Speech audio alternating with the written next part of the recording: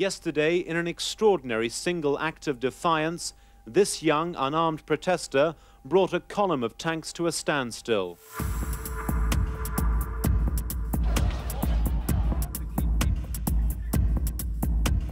My name is Adrian Brown. I'm the Beijing correspondent for Al Jazeera, and I was here in this city more than 30 years ago covering the start of the pro-democracy movement and the aftermath of the brutal suppression of that movement.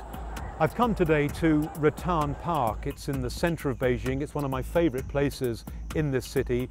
It's a park that predates communist times, and it's a good place to, I think, reflect on those tumultuous events of 30 years ago.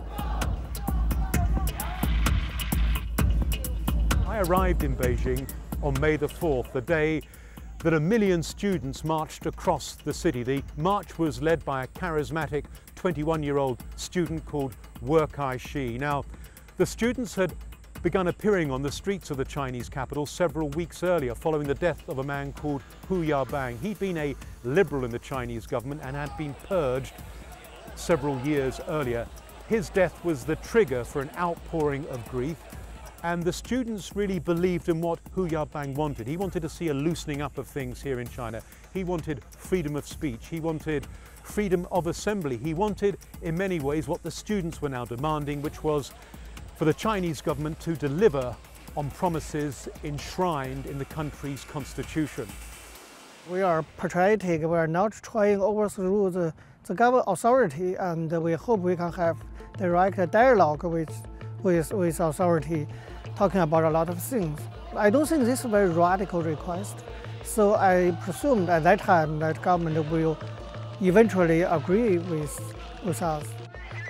They wanted democracy, but also they wanted tougher measures against corruption. Gradually the movement grew, and by the first week of May, Tiananmen Square became occupied by hundreds of thousands of students. Tiananmen Square, of course, is the ceremonial heart of Beijing. I think politically or legally or rationally speaking, we are blameless. That part I am pretty confident with. But morally, I don't know. That's another thing. Like, what if there's this one person who was shot and dead? Were in that place because he heard a speech given by me. By the third week of May, the government has started to lose patience and it declared martial law. But this didn't deter the students, and the occupation continued. But by then, the protest movement had started to sort of peter out. Around about early June the 3rd, the afternoon of June the 3rd, a decision had clearly been made to use force to finally end the occupation, to clear the students out of Tiananmen Square once and for all. And that, of course, is when scenes happened that were to shock the world.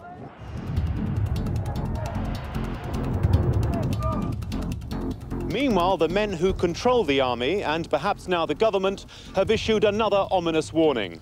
Stay off the streets or face the consequences. I remember very clearly on the afternoon of June the 4th walking towards Tiananmen Square.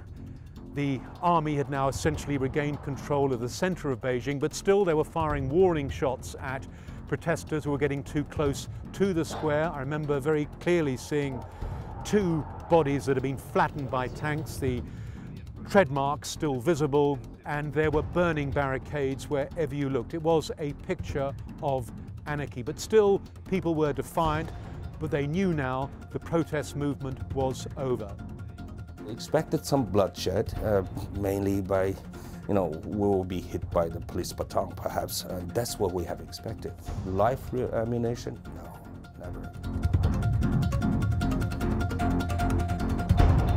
Here in Beijing, it is just another day. There'll be no open displays of dissent, no open displays of remembrance. As far as the Chinese government is concerned, they were responsible for putting down a counter-revolutionary riot. And just a few days ago in Singapore, a defense minister justified the actions by the army at the time.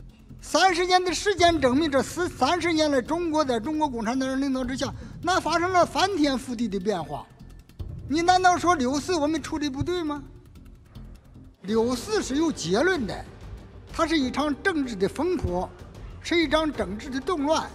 我们中央采取了果断的措施，军队采取了措施，对这一场这个动乱制止和平息了动乱，这是正确的方路。 And I think as long as the Communist Party is in power here, there'll be no overturning of that verdict on Tiananmen Square. That will be the line they will take for as long as I say the Communist Party remains in power.